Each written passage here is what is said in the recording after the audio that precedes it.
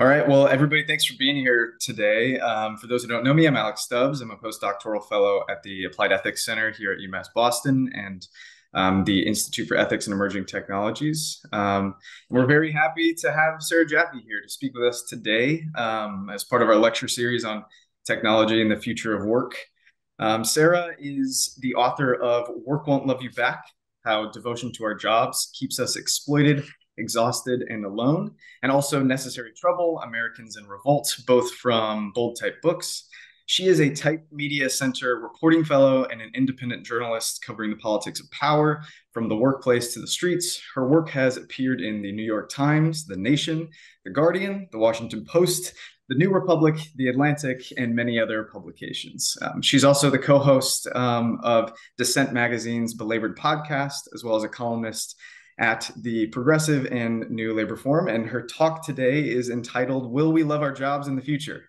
The Labor of Love and the Future of Work. So we're very happy to have you with us here today, Sarah, and the spotlight is yours.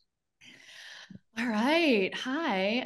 It is 11 a.m. where I am. I'm in New Orleans, so I'm still sort of waking up, but I hope you will all bear with me. As Alex was saying, I'm Sarah. I wrote this book about loving your jobs and why it's a bad idea, and yet we all do it anyway. And I'm happy to be here. I feel like I've had a lot of conversations about the future of work, and I have like another invitation to give another one of these in my inbox, and I'm kind of like, I often think the future of work discourse is sort of missing something, right? I think we treat work or jobs as something that people really want to do, and therefore we really need to figure out what the future of them might look like, because we'll be very sad if we don't have jobs. That this is a way that we get meaning in our lives. But of course, the story that I tell in Work Won't Love You Back is that that idea is itself a relatively recent development over the course of the history of capitalism.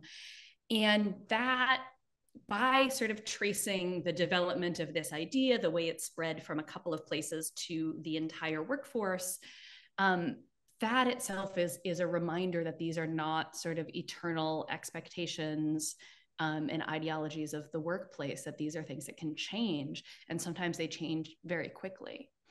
I have a story that I like to tell that the first couple of months after the book came out, I was doing a talk with Dave Zirin, who is a wonderful left-wing sports journalist, good friend, and generally a fun person to hang out with. And was a fun person to talk about this book with, because of course I write a chapter about sports. But before we were doing the talk, Dave sent me an article from a Tampa Bay newspaper. I forget which one, because back in the day, people, there were more than one big newspaper in a big city, talking about workaholism being a new problem.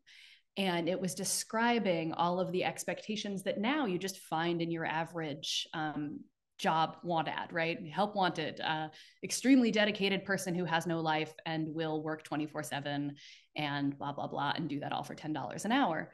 And this article, which was from 1982, so it was 2 years younger than I am, was saying this as though this was a problem, that this was a new issue that people were having, that their spouses, their friends, their kids, parents, whoever, were workaholics now.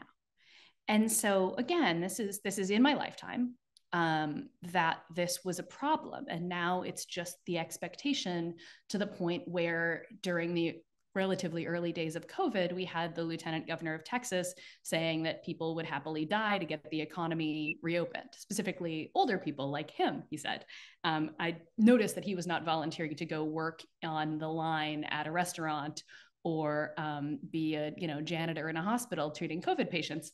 But nonetheless, other people should do that and die so that the economy can keep going. So we have, as I think those 2 points succinctly note, a really screwed up relationship to work right now.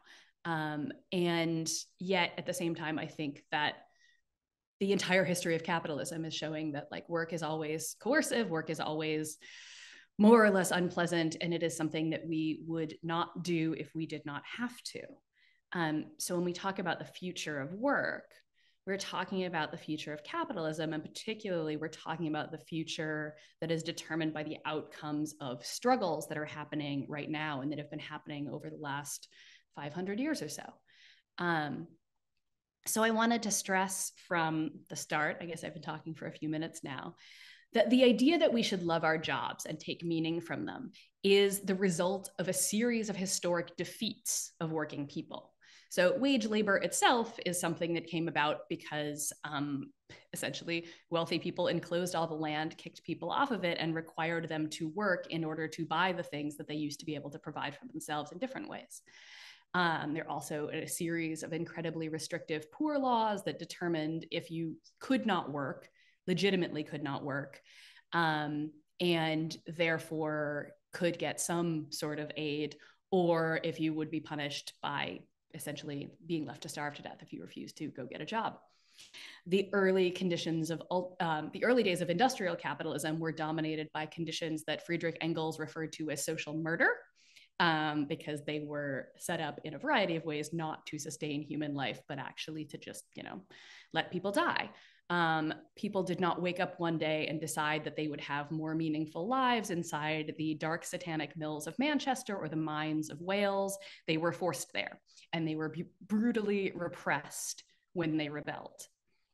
So fast forward through hundreds of years of struggles, strikes, massacres, other fun things, the mine wars, lots of things you can ask me about later if you want to the era that we now hear about through mostly a million nostalgic hot takes, which is the mid-century brief period of union strength, wages that actually went up as companies made more money, the weekend, decent healthcare, sort of, and all of the things that have been systematically dismantled over the course of basically my lifetime. And once again, just for notes, I was born in 1980. So I am not quite the same age as neoliberalism, but I was born just before Reagan took office. So neoliberalism also didn't just happen, right? It was a set of choices made by the winning side in another series of struggles. And the people who won that, Ronald Reagan, Margaret Thatcher, et cetera, remade the state to subject everything to competition, to enforce private property rights, to protect the right of individuals like now Elon Musk and Jeff Bezos to accumulate insane amounts of money to spend on very silly things like not really space flights. Public services were sold off to private profiteers, which led to a lovely private train system that, has just derailed. I mean, there have been quite a few derailments in the last few weeks, and that's somewhat normal. We're only hearing about it more because one of those derailments was so bad that it created a cloud from the burn off of chemicals that could be seen from airplanes flying overhead, talking, of course, about East Palestine, Ohio, where we do not know exactly what the conditions are going to be for people going forward, because a lot of the testing that's been done has been done, paid for by the rail company. So do people trust them? I don't. So citizens become customers. Freedom is there. You just have to pay for it. And let me not talk about my health insurance. So this economic and political crisis of the 1970s that began the process of deindustrialization, which then was done intentionally. Production is shut down in rich countries like this one and shipped elsewhere, or automated, or both. And you see workers like auto workers, coal miners, et cetera, who used to be able to go on strike to halt production in order to get their demands met, suddenly can't really do that anymore, right? If the company wants to close it down anyway, going on strike to keep it open doesn't have the same amount of leverage. So suddenly these workers are put in the position of calling for these places to be kept open with, again, limited leverage. So Joshua Clover, in his book Riot, Strike, Riot, refers to this as the affirmation trap, which is a situation where labor is locked into the position of affirming its own exploitation under the guise of survival. And so it's a very short step from the affirmation trap to the labor of love. The jobs that replace these factory jobs, if they were replaced, which in many places they were not, are in retail, in healthcare, services, and technology. We hear a lot about the knowledge economy. We're all sitting here on Zoom right now. This is very exciting. But in reality, most people are far more likely to be in some sort of service work. And these jobs come with their own affirmation trap, You must show up and smile or you lose your job. So the ideals of freedom and choice that all of this was supposedly in the name of mostly function as a mechanism for justifying inequality. The choice is yours, but so are the costs for choosing wrong. And all of the cuts to the welfare state mean that those costs are often deadly. This kind of freedom, as political theorist Adam Kotsko wrote, is also a trap. It's an apparatus for generating blameworthiness. But, you know, it's fine, right? Today's workers are all cheery and we're happy and we're flexible and networked and creative and we're caring. We love our jobs, but we hop from job to job like serial monogamists. Our hours get extra long. The line between the home and the workplace, in this case, I'm in someone else's home, but you know, blurs.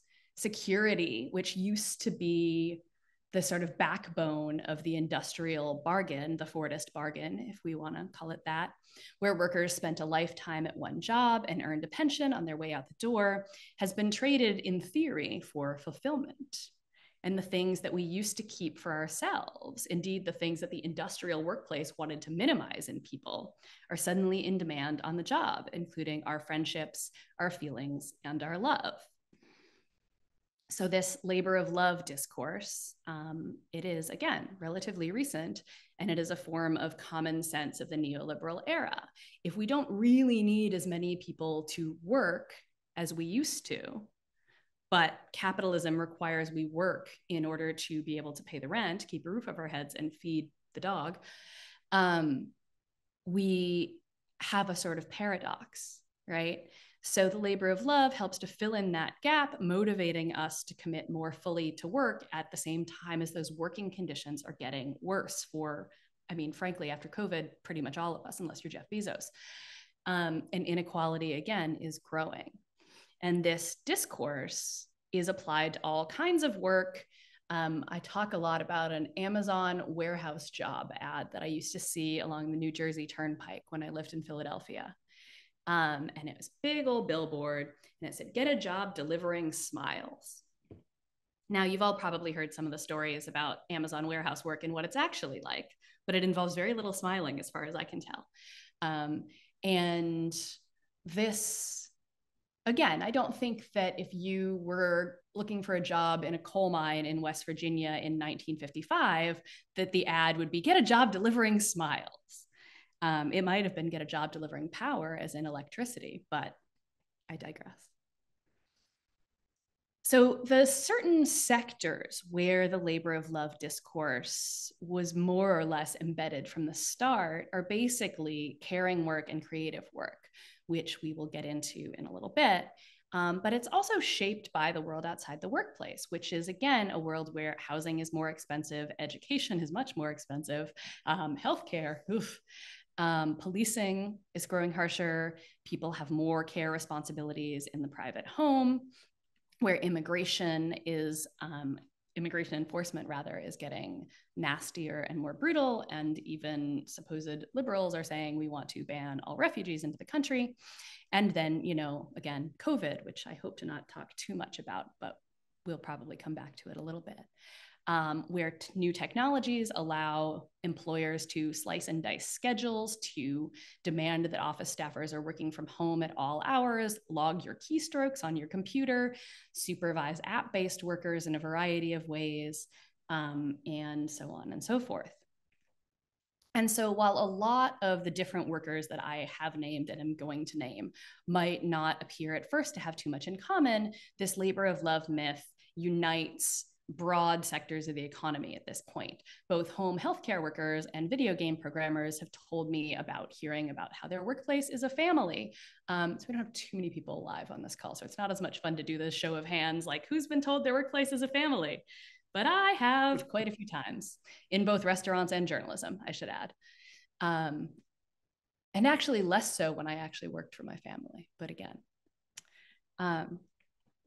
So the same way that COVID affected how people feel about work, the shift towards the labor of love, towards this idea and compulsion, in fact, to love our jobs, came about through these changes in the actual economy. Industrial jobs go away. The jobs that take their place require more emotional input from you. The fields that are growing the fastest, that are adding the most jobs, are things like nursing, food service, and home health care, which are all gendered jobs where the worker is expected to care for other people and put their emotions on hold in order to make sure that the people they are working for are happy, satisfied, cared for, etc. These kinds of service positions draw on the skills that are presumed to come naturally to women. They are seen as extensions of the caring work that we are expected to be naturally good at and do for our families without pay. On the other side of the job growth list are computer programmers who probably earn higher salaries than your average home health aide, although that is probably going to change with the round of tech layoffs that we're seeing right now. Especially, I was just looking at something this morning about how Amazon is now talking about rehiring the people that they just laid off.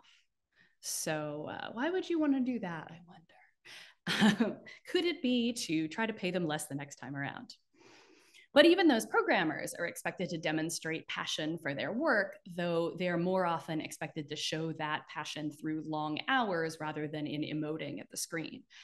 But that work is closer to the jobs of other creative types or people like me doing journalism that are rooted in our old notions of artistic work and who does that work and how and for what reasons. So want to note too at this point that it's not all coercion, right? In a way, or it is coercion, but it's a different kind of coercion as well. In a way, this shift towards the labor of love was responding to the demands that workers are making. They're just not exactly giving us really what we wanted. So Luke Boltanski and Eve Chiapello, in their book, The New Spirit of Capitalism, which was written over the 1990s, I should note, they argue that capitalism has changed in response to the struggles of its critics. And at that point, they're mostly talking about the social movements of the 60s and 70s because they were writing before the most recent wave of movements that we've seen in the last decade or so. So they identify two critiques: the artistic critique, which challenged the conformity of mid-century capitalism, basically decrying its fundamental boringness as oppressive, right? Spending 50 years down the coal mine if you live long enough, or the same amount of time at a desk in a gray flannel suit, that those things are oppressive and people actually want jobs that they can get more pleasure and stimulation out of. And then there's the social critique, right? Which is the thing we're probably more or less expecting, right? Focuses on fundamental inequalities, the way that a few people get to have a rocket that doesn't really go to space, and the rest of us face what geographer Ruth Wilson Gilmore calls organized abandonment. And so the movements of that time, just as a refresher, right, are talking about all sorts of things that are often somewhat derisively called identity politics, right? But we're talking about racial justice, we're talking about feminism, we're talking about the gay rights movement, and we're also talking about a new and more radical and more democratically oriented shift in the labor movement. And this is something that was happening from Lordstown, Ohio to the Fiat factory in Torino in Italy. This rebellion against, again, the boringness and misery of the Fordist factory, even if you did have a decent salary and a vacation and could buy a house and send your kid to college so that they could, for God's sake, get out of the factory. You saw wildcat strikes in places like Lordstown, where workers were protesting not just the speed up, but in general, control over the mode and means of production. So all of this, right, is raising some hell. And then there's a squeeze on profits, in part due to an oil crisis, in part because, well, capitalists don't actually like giving you what your work is worth, because that's where the profits come from. And so we get the remaking of the world that started in 1973 or so. But so the process of outsourcing or automating these jobs that people were complaining about, and pushing people into service work, care work, if you're lucky, creative work, or just the cliche of telling coal miners to learn to code, it's resulted in, again, employers seeking out these human traits that those workers were on some level, like asking for the recognition of, right? Except what we actually get is, they're supposed to make work less miserable, but actually they've just helped work take over every facet of our lives, because they came sort of, here's the gift of you get to be a person at work. And here's the takeaway, but your union's gone now. And you love your job, right? So you don't mind working overtime. We don't have to pay you for that. So a little bit more about the two sides of this story, to just say that the caring work, the first half of my book, is based in this narrative that starts with unpaid work in the home, paid domestic work, retail, restaurants could also go in here, teaching, nursing could also go in here, and the nonprofit sector. And then the other half was creative work, and that starts, of course, with the arts. I write about unpaid internships, which have crept from the creative industries into all sorts of, again, actually, what they really started out in medicine, but they became really popular in the creative industries and then spread like a cancer across all sorts of industries. I write about academia, which I'm sure many of you have opinions about. I write about computer programming. Specifically, I talk with video games programmers. And then I wrote a chapter about sports to wrap it all up. So all of these things, again, this is a broad spectrum of workplaces that we could talk about, and I'm sure we will talk about some of them more. But the pressures in all of them are towards, again, if you don't love it, you better pretend that you do. So work's getting worse for everyone. Yay. I want to talk a little bit before I wrap up about what COVID has done to our experience of work. Because from the beginning, what happened was we were kind of split into three groups, right? There were those of us like me, like, we're all sitting here on Zoom, who could basically keep doing what we had been doing before, but do it from home. So that makes it more complicated and messy in a variety of ways. I have to warn you that this dog might come in here barking at some point. I have to turn a corner of my apartment into an office. I was working from home beforehand, so I'm maybe a bad example of this. But the blurring of boundaries between work and home become really messy and unpleasant. And especially if you have children that you're also trying to take care of now while doing your day job, that's just a whole mess. The second group is people who just got laid off, right? And in the States, we dealt with this through the unemployment system. So in other countries, they had some sort of furlough program. So you could lay people off, you could not lay people off, and the government would fund their salaries so that people could keep people attached to jobs. In this country, we just said fire them all. The spike of the jobs numbers that week was really fascinating. And we expanded unemployment. And then there are the people who kept doing their same jobs in much more dangerous conditions, whether you're working in a hospital actually caring for people who had COVID, or working in a grocery store or in a warehouse. These are the so-called essential workers, right, that we thanked for a while. And it is not an accident that these are the essential workers who have been going on strike for much of the last few years. So as noted, for pretty much everyone, again, unless you are just rolling in the extra profits that certain companies were making in this moment, your conditions got worse. And also, this sort of underscored the importance and the power that workers have in the economy. So we're talking about how essential people are all of a sudden, right? We're realizing that if people get sick doing this job, we're all in trouble. And you saw things like companies briefly giving bonus pay. I covered a story where workers at Kroger were getting $2 an hour extra hazard pay for the first few months of the pandemic. Then their hazard pay gets rolled back.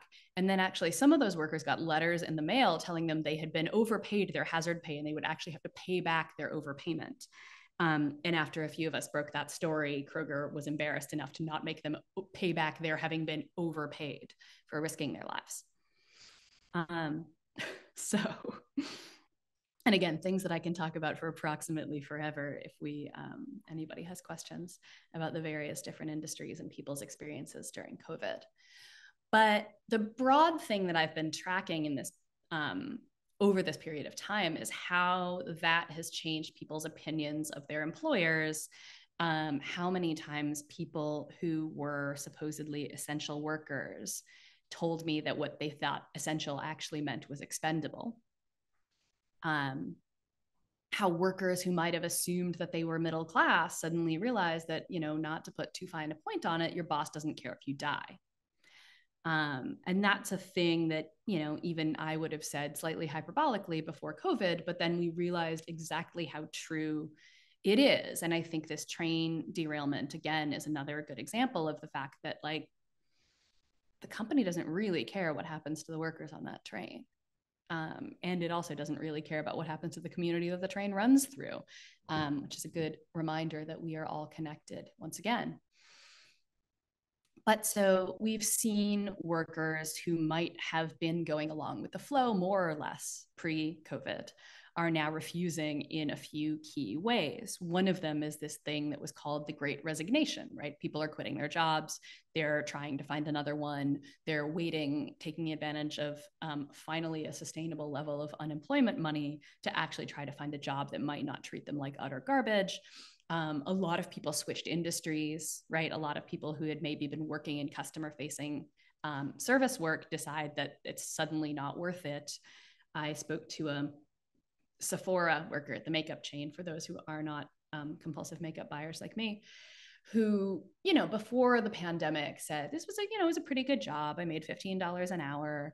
I got to put makeup on people. The customers were mostly nice. It was like a fine job. But after COVID, she just said, I'm not going to die for lipstick. And I think that's a really powerful explanation of what happened in some of these industries. We're obviously seeing waves of joining or forming a union. The Starbucks workers and the Amazon workers sort of grab the headlines, but there's also been a wave at places like art museums and grad students. There have been waves in grocery stores and other fast food chains. So again, a lot of the essential workers. And then, of course, if they're already unionized, or sometimes even if they're not already unionized, people are going on strike. So we've seen university strikes. My former union at Temple University, where I was a grad worker from 2007 to 2009, is on strike still. But also the John Deere factory workers, Nabisco and Frito-Lay. So again, essential work. Various restaurants, fast food. We've seen a really big wave of nursing and hospital strikes. And what am I forgetting? There's one more in any case, there are plenty of them. And so these sort of connected and yet not always immediately connected in reality forms of dissent and expressions of the different kinds of power that workers have are, freaking out bosses. And so we're seeing, and we have seen, right, state legislatures doing everything from lowering child labor laws. Thank you, Arkansas. Now children as young as 9 can get a job without a work permit. Thanks, Sarah Huckabee Sanders. To basically just cutting off unemployment and forcing people to get jobs. And we won't talk about the student loan situation yet. But that said, as I wrap up here, I am actually kind of hopeful, because I think that what's happening here is the end of the labor of love ideology as a functional tool to beat people into working. I think that is just not going to hold up to the COVID moment. And I also think that, obviously I wrote this book at a particular time because I was observing a phenomenon in the reporting that I was doing, right? I didn't just decide like, I hate work and therefore this is a thing. My job is to talk to workers. And so that's what happens.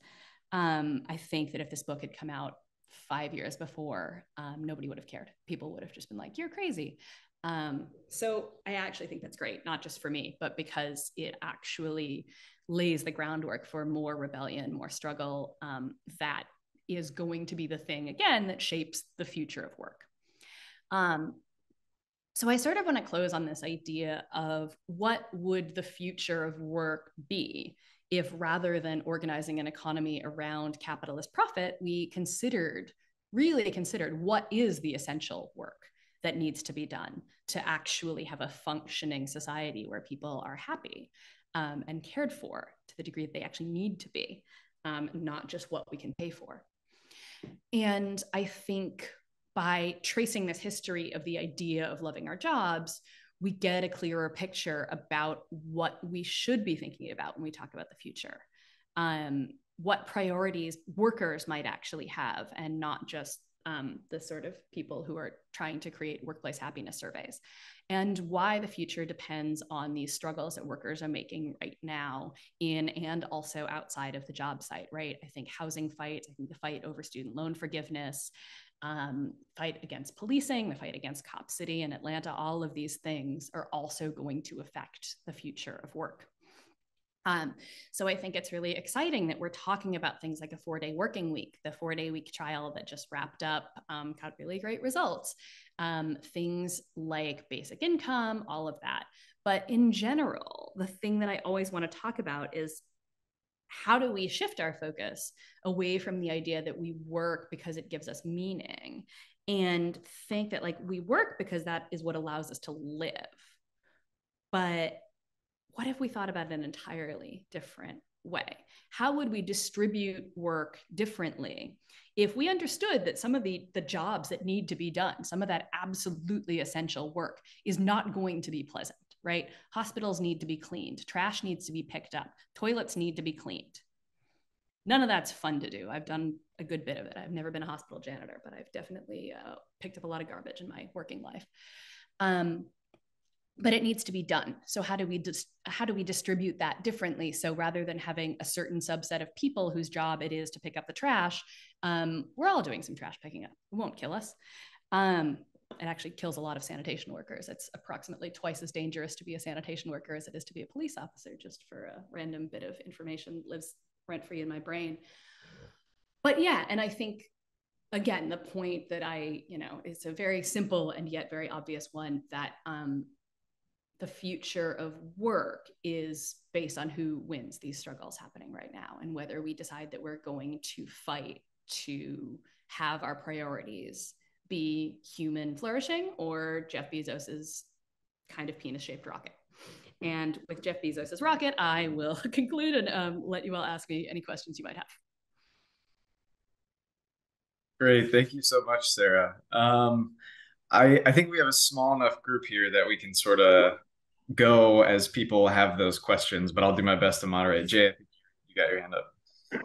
Sarah, that was great. I think I can anticipate your answer to the first part of my question, but there's a number, we have multi-decade decline of union membership, and there are multiple possible solution or possible reasons for this. One is a structural explanation, post-industrialism, gigification, precarity, things like that. Another is a political explanation, hostile labor legislation, that kind of stuff. And then people in the labor movement have various strategic things. We weren't doing enough of this, we should have done more of that. Which one do you come down on? What's your favorite explanation? And then the follow-up to that is, are there any new forms of collective organizing, collective action that you think are very promising for the current industrial moment? Yeah, I mean, you will probably not be surprised to hear that my answer is all of the above, right? That there is a real intensification of union busting. There's a whole union busting industry out there now that there wasn't 40 years ago. That Ronald Reagan busting the air traffic controllers union basically signaled to everybody that it was open season on unions. We've got all sorts of hostile legislation that it continues, right? And also, I've been having this conversation recently with a friend, which is that the labor movement, in focusing on certain industries where it was already strong and a certain idea of who workers are and where their work is, left itself incredibly vulnerable when it turned out that you could actually take those industries and move them. So capital flight means that when the GM workers went on strike a few years ago, right before COVID, and one of their demands was to try to keep open plants, including Lordstown. I had been to Lordstown to cover the closing of it because it's this iconic place in labor history where these iconic strikes happened. And when GM decides to shut it down, right, it was kind of a moment. And so one of the demands when the workers went on strike was to try to keep this plant and another one open. And they won some of their demands, but they definitely didn't win those ones. And that's because, again, like this point that Joshua Clover makes so eloquently is that it's very hard to strike to keep something open. You can strike to close it down, which is why the strikes that we're seeing succeed more often these days are things that you can't move. So teachers, turns out we need those.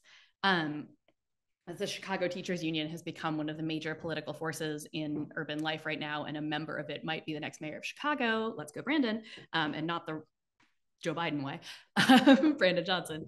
The power that teachers, nurses, but also bus drivers, transportation workers, and the rail workers, if they hadn't been crushed by Joe Biden and Congress, to actually shut down things that people still need. And that need to be done here, right? You can't take the train that brings the chemicals from Louisiana to Illinois and put it in India. It has to be here. They haven't yet figured, actually, I think one of the things that COVID really did very nicely is remind everybody that actually teaching your kids on Zoom sucks. And therefore everybody's idea to have like 5,000 children in one room being taught by one teacher in a central location somewhere on video is not gonna work. People actually want their kids to be taught by local people in local schools, which means that teachers have power. So on that level, like the strike is still incredibly powerful if you are doing it in places that actually still have strategic leverage. The challenge with something like Amazon or something like Starbucks, right, is that Starbucks can close any one store and it doesn't matter because Starbucks has thousands of them. And even if you've organized, I don't remember what the latest numbers were, but it's over 200 Starbucks stores, there's a couple thousand of them in this country, right? There's like 3 in this city alone. And I'm not in a very big city. So Starbucks can close any one of them. And the worst it's going to get at this point is a slap on the wrist from the NLRB telling them that it's retaliation. But the NLRB doesn't have any real teeth. Another problem, another structural problem, right? Is that labor legislation in this country relies on institutions that have been totally defanged and were never given enough power in the first place. Amazon is closing the warehouse in the Twin Cities where some of the first successful Amazon organizing went on, which was mostly workers who are Somali immigrants with the Awood Center. And they were the first ones to get Amazon to the bargaining table. And now they're closing that warehouse. And again, Amazon still needs to deliver stuff in the Twin Cities, but they're going to try to shut down that warehouse and open up different ones in order to break up the power that's been built there. So these are the real challenges of organizing right now, right? Another one is that it takes something like 2 years to get a first contract in a place once it's won a union election or gotten voluntary recognition. The contract bargaining process takes forever. And at this point, the average job tenure in this country is something like 3.5 years. So if it takes you 2 years to get your union, or it takes you a year to win the union election and then 2 years to get your first contract, most people are going to be gone in that time. And again, at Amazon, it's more than 100% turnover every year, and they encourage people out the door. They literally give them quit bonuses. In fact, Amazon has gone through so many workers in some places like the Inland Empire that they're actually running out of people to hire. So, we have this incredibly different looking structure of capitalism right now. Right? So what does it look like to organize under that? In some cases, it kind of looks the same, right? Organizing teachers probably doesn't look that different now than it did 100 years ago when the Chicago Teachers Union was formed, right? You still got to talk face-to-face with people in your school. On the other hand, Uber drivers and Deliveroo riders in Europe, right, have done really interesting things with organizing basically on WhatsApp groups or Facebook groups that you can work on building these sort of informal networks of solidarity and use those to call people out on strike, call people out for actions in a way that sort of just bypasses labor law that excludes most of these people anyway. But I think one of the things that, again, it's really important for the labor movement to remember is that like all of the loopholes that it didn't contest enough are the places where capital goes. So misclassified workers, right? That's taking advantages of old loopholes that, the labor movement basically was like, who cares because we've got the factory. Now that you don't have the factory, it really shows that you never learned how to organize this other kind of workers. So again, this is like a subject we can talk about for a million years. One of the good things that's happening right now is that unions are more popular than ever. And a lot of that comes from people seeing unions taking action. I think a lot about something that Matt Stoller wrote during the Wisconsin uprising in 2011, so 12 years ago, saying people might only like unions when they see strikes. And I think we have to actually think about the way that like strike waves are real things. People look at organizing in one place and see like, oh, I can do that now. The amount of people who filed for union elections after the ALU won in Staten Island, even if they haven't won any more yet, is an indication that people look at something and go like, oh. And it's long been true that a lot of workers, and like a basic majority of American workers, said that they would love to have a union if they could have one, and they either think it's illegal. And a lot of people think that right to work states means you can't have a union at all. Or it's really, really hard to do, and you get union busted and lose your job if you try. So we've got the people who would like to do it. The questions are sort of strategic and about power. And I think right now we just are not going to win density at the scale it needs to be by going through NLRB elections. And that's the real unpleasant truth that we have to deal with now. And the success of Starbucks and ALU sort of made people think like, oh, maybe this structure works still. It doesn't. It still doesn't. Not a single one of those Starbucks has a contract yet. So yeah. If I had the answers to this, I would be out organizing right now. Okay, great.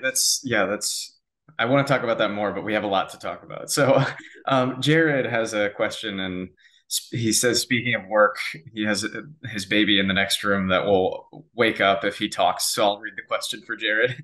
And it's good to see you, Jared. So, on International Women's Day, do you see any connections between DEI discourse and the labor of love ideology?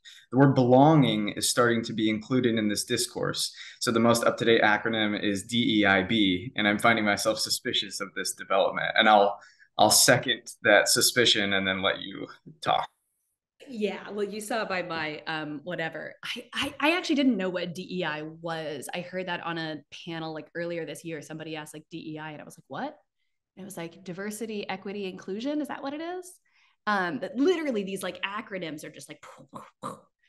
One of the really funny things about having written this book is that it ended up on like a couple of like business books of the year lists, and like reporters call me from like Bloomberg and the New York Times to ask me about like this or that latest trend in the workplace. So somebody called me recently to interview me about the like workplace happiness assessments. And I was like, look, like the best thing you can do for your employees is stop trying to judge how happy they are.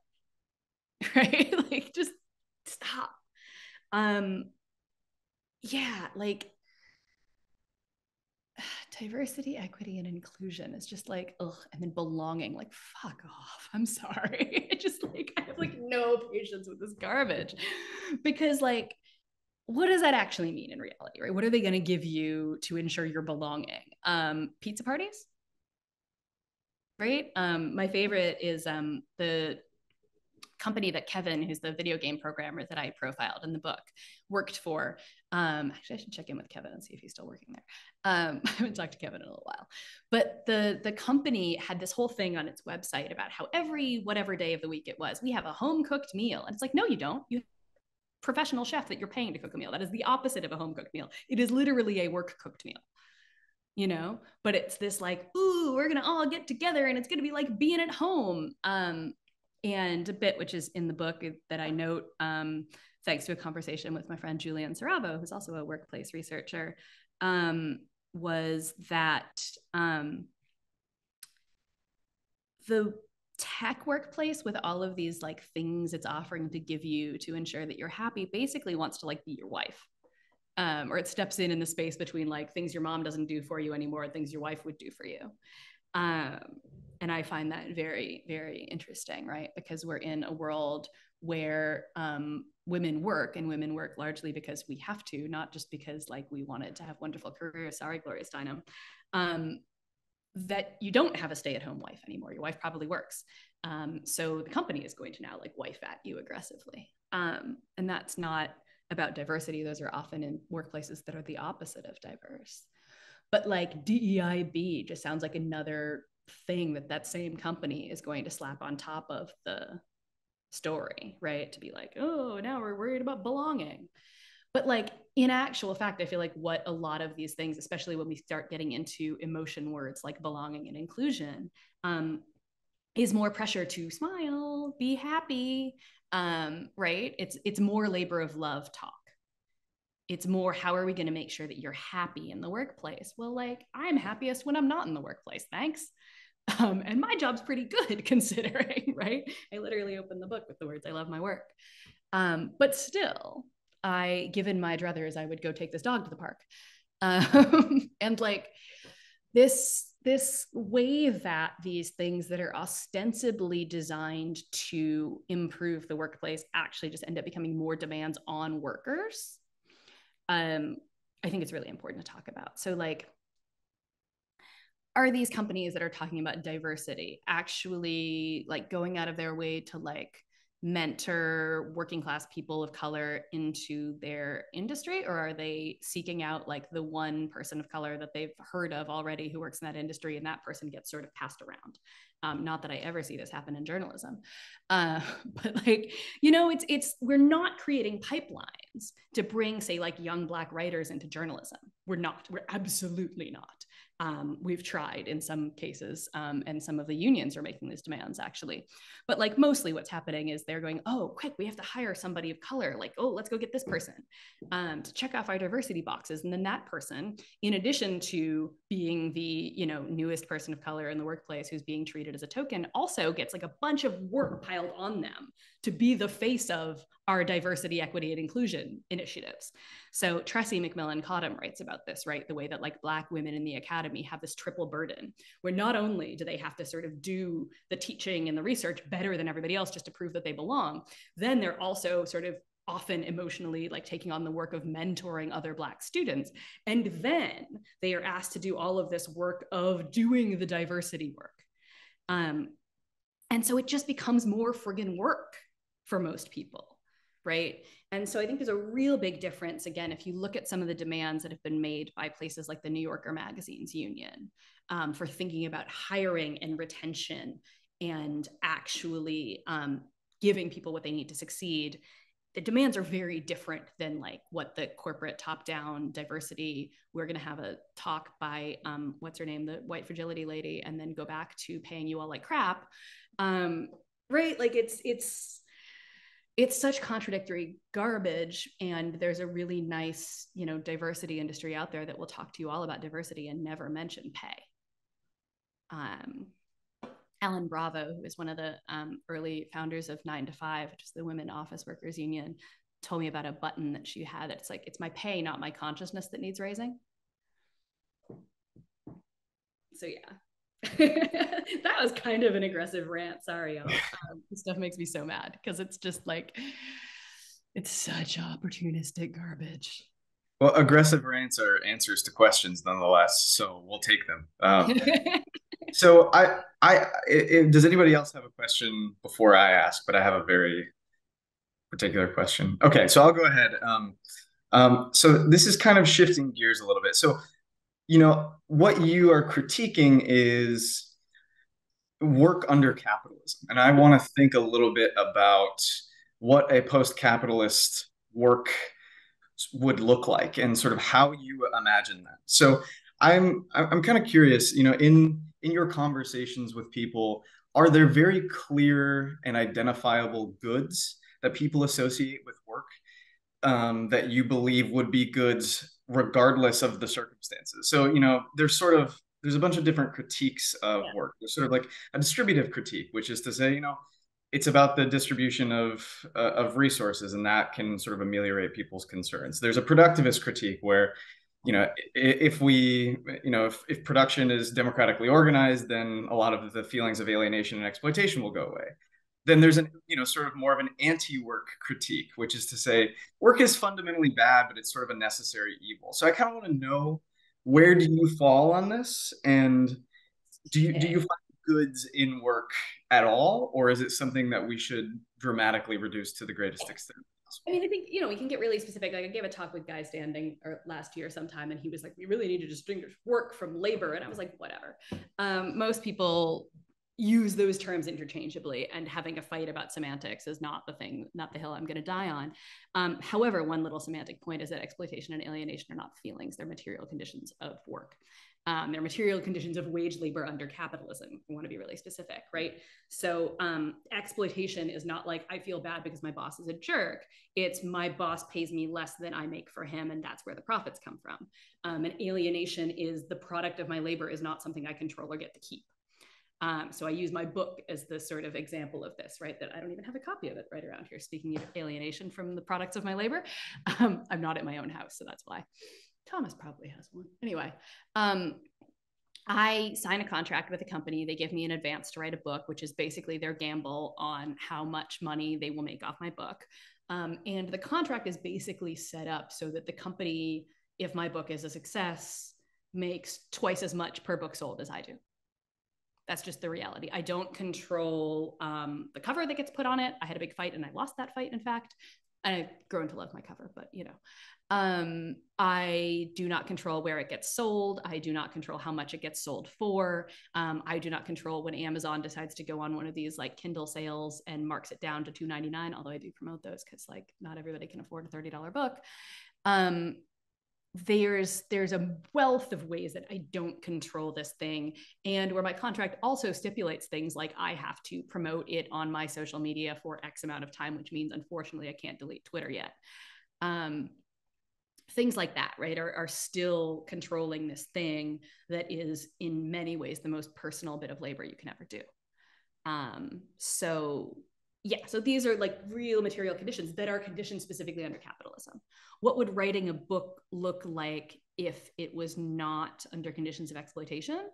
That is an interesting question, right? Like in my arts chapter and in talks that I've done about this with people like Ben Davis and Molly Crabapple, we've talked about the idea that like, I've actually got this wonderful tote bag from this talk I did the other day that says artists are essential workers. And one of the things that I think about a lot with that is that like what we want to fund is the making of art, not get paid through the end commodity, which is how the art market works or the book market works, right? So I don't get paid for my work writing the book. I get a slice of the money it makes, right? I don't get a wage. But I do have a fellowship from the Type Media Center that actually essentially supports me to do my work and underwrites the fact that most publications don't pay you enough to live on. So something like that, this is my very individual universal basic income experiment. It gives me the opportunity to do things like write a whole ass book on a relatively low book advance, right? That is funding the production of the thing rather than leaving me to like make a wager on the sale of the commodity. What would it look like to take the commodity out of the thing entirely and just say, we're going to fund the making of art? Then you run into the question of who gets to be an artist. One of the things that I love, and I write about this in the book too, is that the WPA during the Great Depression, it didn't only pay for many famous people whose works you've seen to make art, photographs, murals, everything. It also paid for community art centers for everybody to be able to go make art.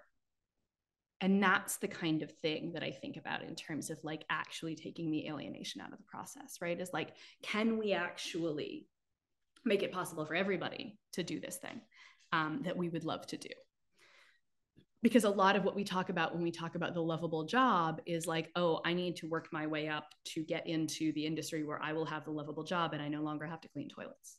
This is my life, right? I worked in restaurants for 10 years before I got to actually make a living as a journalist. And then that leaves other people cleaning the toilets. And so again, like I think part of thinking about unalienated labor is it does require thinking about the crappy work, literally, and how we distribute that. Does everybody have a monthly shift cleaning toilets or, you know, picking up garbage? Like, how do we divide that work? How do we split up the caring labor? There's a very good book forthcoming actually by a woman named Emily Kenway. It's called Who Cares? And it's about being a family caregiver. And she's, you know, one of the things she's criticizing is this idea that you can just pay for all of the care that everyone needs and that the problems will be solved by just throwing money at it and hiring more people. And she makes the point that like, you still have to have somebody to like let the paid carer in, to do the continuity work of making sure that this person has medication, has whatever. And I think thinking about how that work is unequally distributed, right? And what it would actually look like when care is on some level, you know, dependent on our relationships with each other. I don't have a lot of family. So the amount of care that I'm going to be responsible for as I get older is somewhat limited because I've just got one parent left. But it also means that there's not a lot of people around me that are sort of expected to be responsible for me if something happens to me. So how are we distributing care in these situations? Not based on how much money people have or how much they can afford or the value that they have within personal relationships, but like the value that we have as people. There are so many questions to answer here that I'm always tempted to just give the marks. Not writing recipes for the cook shops of the future, but you know, I also love his bit about what is it, like hunt in the morning, fish in the afternoon, and criticize after dinner. That I think part of why I'm so fascinated with essential work as a jumping off place for this conversation is that it makes us think about what actually needs to be done and what is the stuff that we would do for pleasure were we all given free time. And again, having equal access to free time, what would we do differently? Because mostly when we talk about the universal goods of work, people want very different things from the workplace and people expect very different things from the workplace. And those are shaped by conditions. So when I went to Indiana to talk to the workers at the carrier factory, that sort of Trump had made a really big deal about, right? And I'm asking people, like, what are you going to miss about the factory when it closes? I'm working on this for my new book, actually. You know, they would look at me like I had three heads and say, the money. And some of them would say like the union and my friends, and going for a beer at the wonderful little dive bar across the street. Serve beers were like bigger than my head. The perils of being a labor journalist. My job is hard. But you know, like they were just like, no, like it didn't give them a lot of existential meaning in the world. Like they were on some level like proud of what they made, but it wasn't, they didn't deeply identify with it. You know, they were like looking around, and on either side of the carrier plant was a Target warehouse and an Amazon warehouse, and going, that's where I'm going to be working. And they are going to pay me at least $10 an hour less than I'm making right now. And that's going to mean I can't pay my mortgage. And so like universal goods at work, I mostly think it's like better pay and less work. Otherwise, you know, what I want from a workplace is very different than what some other people want from a workplace. And so I think the solution to that is more freedom, not trying to develop a sort of idea of a future of work based on what a certain group of people say they want, or focus groups or whatever, that, you know, workplace happiness surveys. Yeah, no, I think that's really helpful. I think you know, the flip side of this too is thinking too about the commodification of our leisure time too, and sort of the ways then also our understanding of leisure then is also shaped too by the fact that leisure really, when we talk about leisure, is sort of the end state of consumption, right? Which begins with production and ends with consumption. And so there's also the sort of shaping of our leisure in a way that is can be warped by certain conditions. So there's a, I think, right. I think dating apps are just the gig economy of work, or of dating, right? It's, you're literally bringing the conditions of having this freaking gadget in your pocket and it's going off when you have to go do a job, except it's a date. Yeah, just the myriad ways, like, are, you know, the love creeping into work means that work also creeps into love. Near, did you want to ask a question? Yeah. Thanks so much, Sarah. I really, really enjoyed that. My question follows up a little bit on Alec, what you just said.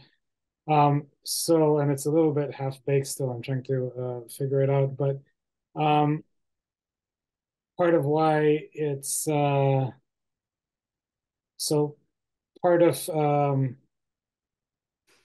as as I understand the argument, part of what makes it difficult for us to sort of find meaning outside of work is that we are framing the expectation of meaning in work, right? And then I'm kind of wondering if that can also be flipped, and that part of what makes it easier to talk about meaningful work is that we don't have the skills or the circumstances to find meaning outside of work, whether because leisure is commodified or because of, you know, different kinds of social media addiction or what have you, that, you know, it almost becomes an easier target to talk about meaningful work because we still want meaning at some level and are not very good at finding it in other contexts because of both structural and psychological reasons.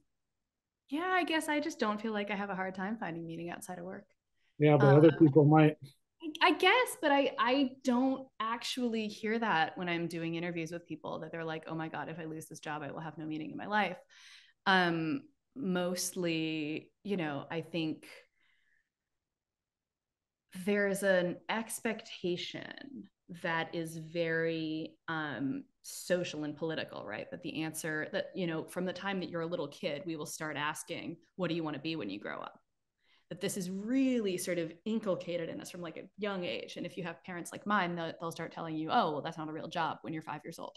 You're like, I want to be an astronaut. Well, probably not. Well, I want to be a writer. You can't make money doing that. You know, that kind of pressure.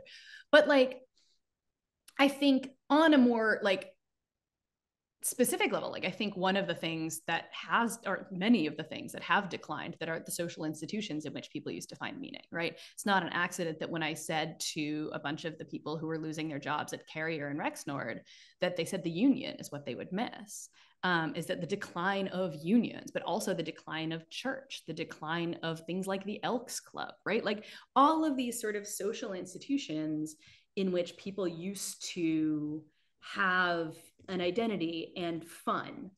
Um, those have declined, right? Bowling Alone and all of that jazz. Right. I actually read that book. Did they But decline because of work though? Like, I mean, they declined for a lot of reasons. Like in the case of unions, they declined because the unions got busted. So like I've been doing a lot of, so I'm working on a book about grief. This is the next project. And there's a chapter in it about deindustrialization. And so I'm sort of looking at this question now of like, what do people miss when the factory goes away? Because when you talk to people who work in the factory, the usual answer is the factory sucks, right? That this is Ruth Milkman's wonderful book, Farewell to the Factory, is a really good look at this.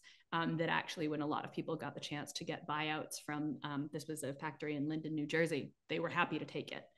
And so what are people missing? And in the case of so many people, right, a lot of it's the money. It's also an idea of productivity that is embedded in a certain social context. But also it's like literal institutions like the miners union. I sat down with the guy who is the current president or general secretary of the National Union of Mine Workers in Britain, right? And he is not an active miner anymore. Most of their members are not active miners anymore because there's like one functioning mine in Great Britain and it's got like 200 employees. And so most of what he does as the president of the union at this point is go to commemorations and talk about the contributions that miners made and also like fight for the healthcare and support that the retirees need. And so what people got meaning from in that case was often the community that they built around this, in the case of mining, incredibly dangerous job, right? Like pretty much everyone I've talked to who's worked in or around coal mines has basically compared it to going to war. Because the amount of deaths in the mines were horrendous. And they were worse in the US because the mines were privatized. In Britain, at least, you had like a nationalized system that somewhat valued human life.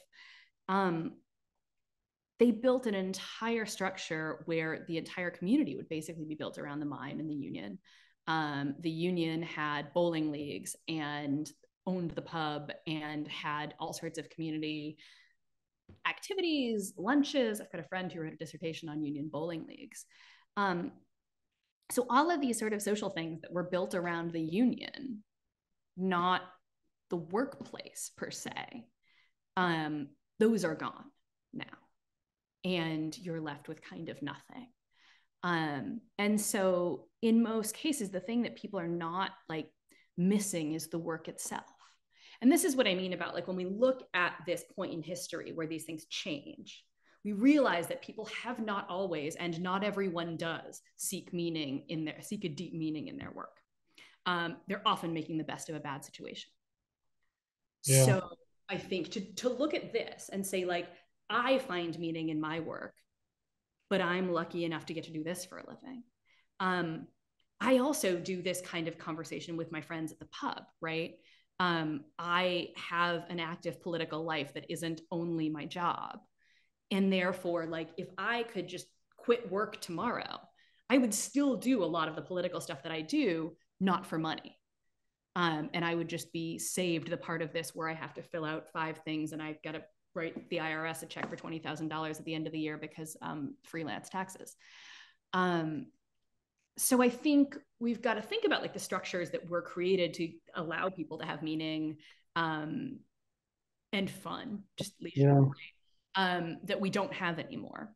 The various places that people took meaning, and recognize again that like the idea that we should find work meaningful is a relatively recent development. You know, just a quick follow-up, listening to you, and especially to the mine war analogy, it makes me think that some of the dynamics of meaning in work are analogous to the dynamics of military motivation, where people get drawn in sort of because of some sort of description of the cause. And then patriotism very quickly morphs to relationships with the other people in the unit. Yeah. And then by the time they get home, if they feel alienated because they miss their friends rather than because they don't have a cause to die for. Yeah, very much so. Yeah. And particularly with the mines, though, it's like when you think about like West Virginia, right? And the places that were really intensely mining communities, right? Just to go with an example, because I've just been reading a wonderful forthcoming book on this, that in these communities, you didn't even go into the mines because you were drawn to the cause. You went into the mines because there was literally no other way to make a living. That's what there was in the community that paid you halfway decently. So you did that. And then literally, yes, you found your meaning in making sure that you took care of the guys next to you. Chris Kitchen, the guy from the miners union in Britain, was saying, like, you know, he's like, you might not like each other, but if you see that thing start to wobble and you know it's coming down, you're going to save his life, whether or not you get along, whether or not you're friends, you know. And that kind of solidarity, that's the thing that's really meaningful. And one of the conversations that I had with, oh God, what is his name? Why am I blanking on his name? It was 4 years ago, that's why. One of the people in Indiana from the Rexnord plant, which is around the corner from Carrier. That's why I keep mixing the two of them up. There was another strike going on. The same union that represented the workers at the 2 plants that were closing also represented workers at this plant at a place called Sumco that I think makes chemicals. And they went on strike while I was there. It was like they planned it for me. And you know, so this guy who was losing his job at Rexnord was coming down at the end of the day and doing, you know, a couple hours on the picket lines with the guys at Sumco. And he said, like, somebody drove by and sort of yelled out the window, like, they're just going to close you down too. And he was kind of like, you know, I can't imagine what it would be like to just have like nothing in your life that you're willing to stand up for. Right. And it was like, in some ways, the meaning in those people's workplace is this sort of antagonism with the boss. Right? Like they're literally taking their meaning, not from the employer, but from standing up against the employer and demanding and winning things from the employer. And yeah, it's a very good point about soldiers being economic draftees or just literal draftees in the not too distant past, right? Like a lot of people are not, or right now, if we're thinking about like Russia and Ukraine, right? Like a lot of people are fighting either because their community has been invaded, whether they like it or not, or because they're being pushed to do it and don't really have another choice. Well, Sarah, unless there's any other brief questions, we don't want to hold you too long because I know you have to give another talk in the afternoon and you need to go walk your dog. So, you know, I just wanted to thank you very much for talking with us today. It was very illuminating. I appreciate it. Thanks. These are great questions too. These are really, thank you so much. Thank you. Keep up the good work. Look Yeah. forward to your book on grief. Yeah. Yeah, if I Good luck. survive writing it, that'll be the challenge. Thank you so much.